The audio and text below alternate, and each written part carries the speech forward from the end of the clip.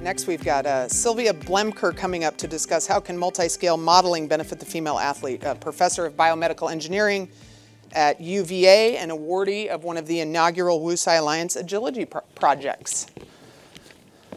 I'm excited to be here today. Thank you for that introduction, and I'm excited to share with you some of our work related to the Female Athlete Project, and specifically and in general to the Tsai Alliance. I wanted to kind of acknowledge for two reasons. I'm here representing University of Virginia, but I also work as CSO at Springbok Analytics, which is an early stage company translating some image-based modeling software. I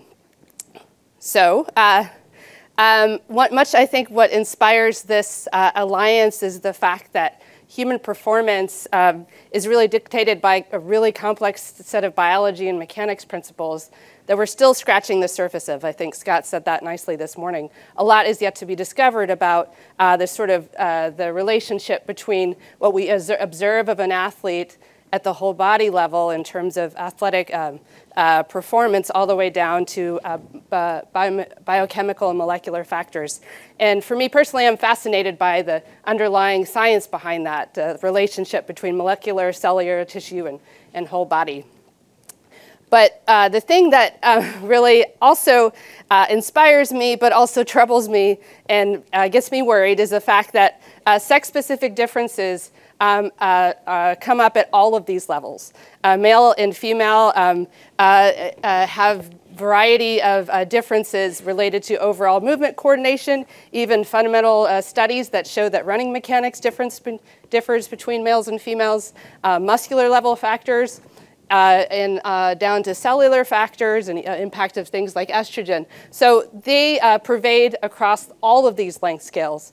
So, you could see this in two ways. You could say, well, this is an opportunity to really better understand how sex-specific differences, sex differences, hormone differences, things like that, impact performance, and modeling can really help you understand that, and an interdisciplinary approach can really get there. But on the flip side, it also gets me scared because how much of our work doesn't incorporate that? Based on the things that were just discussed in the talk before us, a lot of our knowledge is based on the literature that's been coming to date, and we just saw those statistics.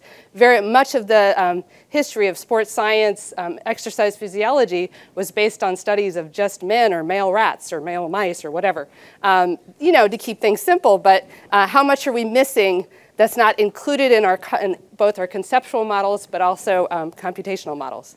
So I'm just going to talk about a couple of things that we're doing in my lab and a little bit at Springbok related to those questions. So first one, and I wanted to draw this together with some of the different projects that are being talked about with the Alliance. The first one is whole body movement. So models of movement mechanics are based on representations of the lower extremity, right?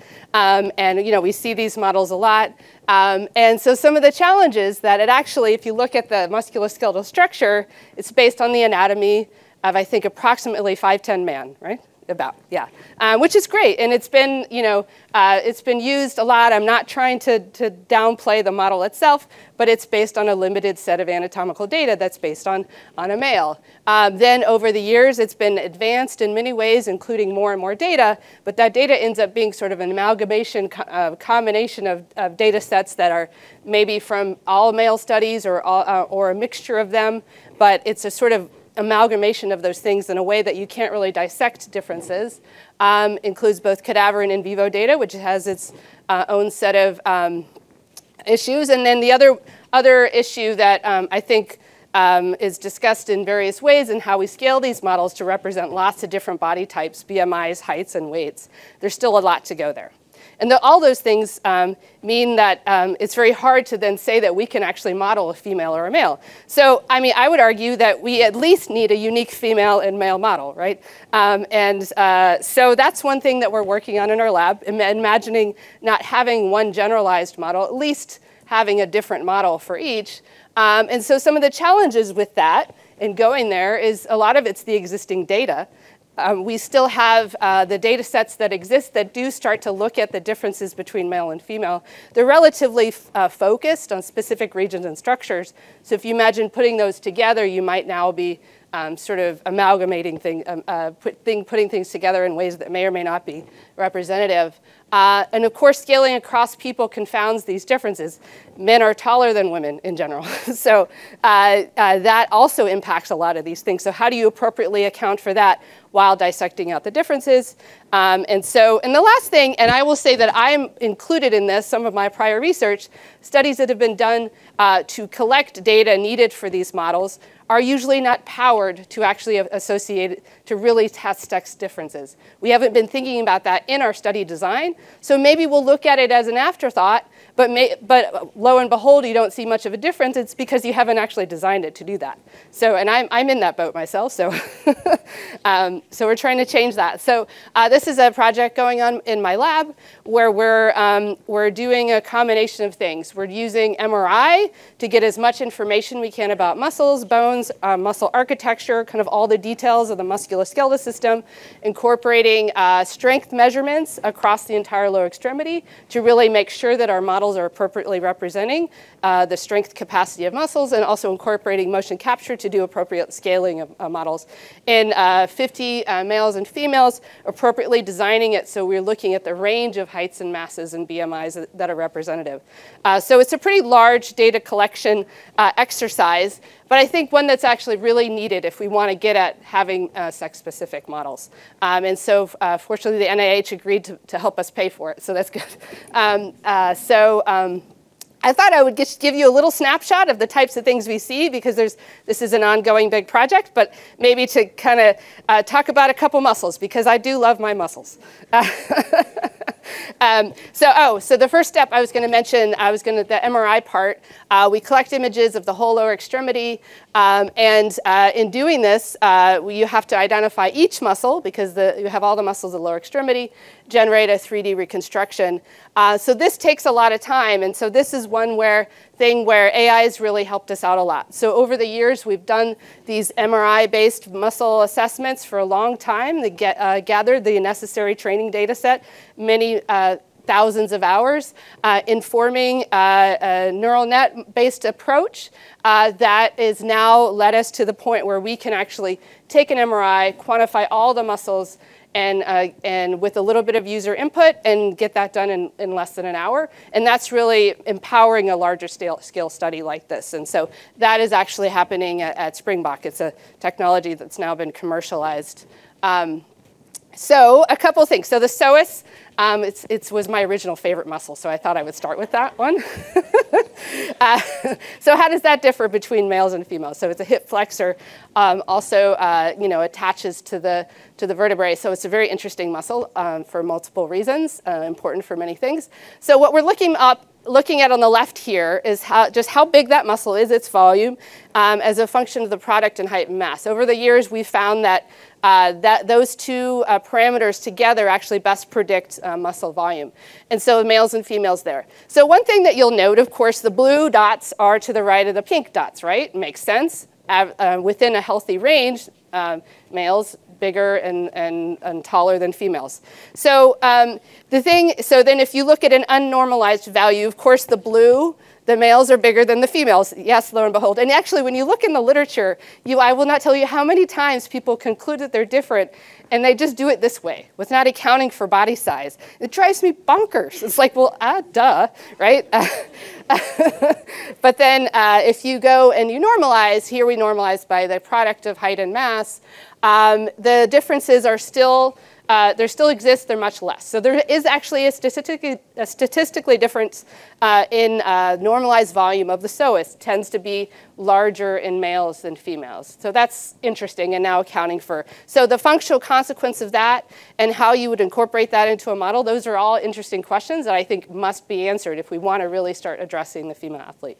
Well, what about the soleus? Katie Knaus has made me almost think the soleus is cooler than the psoas, but I don't know. So this, now we're looking at a similar plot. Again, the blue dots are to the right of to the pink dots. They are bigger. And of course, when you look at it that way, unnormalized, still blue, is bigger than peak, of course. But when you normalize, it goes the other way. So it turns out in women, the soleus muscle is relatively bigger than in men. So that's also very interesting, right? Because it turns out actually when you sum up all the muscles in the lower extremity and you normalize for height and mass, there isn't a difference. Or at least we haven't been finding it. And this, I will say this is a data collection exercise that's not done. I'm giving you a sneak peek, but I feel like we have enough points to start to make some insight. So then, so it's really the distribution of muscle that seems to be different, at least in this cohort average, sort of average healthy cohort that we're studying. On the left here, this plot you see, like the pink bars to the left mean that those tend to be relatively bigger in the females, and the blue to the right. There's interesting differences. For example, biceps femoris long head tends to be bigger in the females, biceps femoris short head bigger in the males. So it's just an interesting thing to think about. For example, hamstring injuries. I believe they're more common in males than females, which is kind of interesting. Again, the functional consequences of this, we're starting to do that modeling in the lab, but I hope as in this data set that we're collecting is going to be open source and shared with the community so that others can start to ask questions about how this matters and how that intersects with other things. So just as a final snapshot, I would mention back to our multi-scale, the project that we have for our agility project is actually at a smaller scale, and it relates back into the regenerative medicine kind of moonshot or thing, right? Project Moonshot. And we're really interested at the cellular level how estrogen influences muscle regeneration. So it turns out that at normal estrogen levels, because there are estrogen receptors on many of the cells involved in muscle regeneration, we have healthy muscle regeneration. But in low estrogen levels, for a variety of reasons, whether they're low, you end up with impaired regeneration. And in some cases, instead of maybe delayed regeneration of muscle from an injury, or even deposition of fat and fibrosis in a muscle. So we're in the middle of this project. And so with modeling in mind, because we want to incorporate everything, we have a student is developing this agent-based model of muscle regeneration that incorporates a lot of things, especially the ability to model how systemic factors influence regeneration at the local level. And she's combining that with very detailed experiments to deliver estrogen at levels that are actually physiological. A lot of the studies have been out there. Look at estrogen impacts, but they put in so much in there that we're not even sure what it even means. But then also coupling those experiments. So it's an ongoing project, but I thought I would give you a snapshot of what we're doing there, really trying to understand estrogen, but also incorporating that into these detailed models. Here's a real cool video of her model regenerating, which is very cool, where we see on the top left is sort of what you would see of those are pink muscle fibers. Next to it is like the cellular interactions, immune cells, fibroblasts, stem cells, all kind of working together to do that. And then the diffusion of various cytokines and growth factors that are involved in all of this cell signaling. So with that, I just wanted to give another plug for the multi-scale modeling, but how important but also impactful it would be if we can all really be thinking about sex differences as we do it. So with that, I will acknowledge my collaborators and thank you for your time.